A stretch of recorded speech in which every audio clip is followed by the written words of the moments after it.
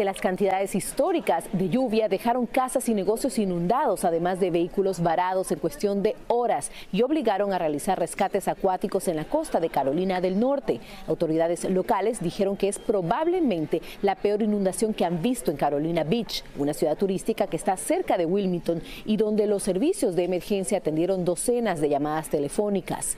Carolina Beach fue puesta bajo estado de emergencia después de que cayeran hasta 18 pulgadas de lluvia en solo 12 horas, un evento que ocurre una vez cada 1000 años según el Servicio Meteorológico Nacional de Wilmington.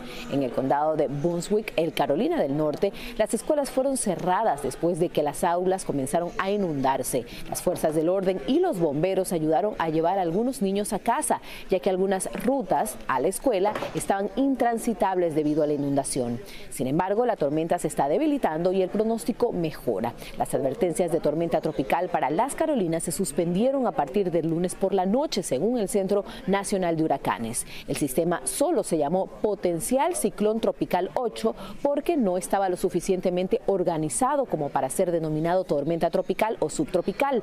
El centro del sistema tocó tierra el lunes por la noche cerca de la frontera estatal entre Carolina del Sur y Carolina del Norte. Los expertos esperan un debilitamiento continuo durante los próximos días y se pronostica que la depresión se disipará sobre las Carolinas a primera hora del miércoles.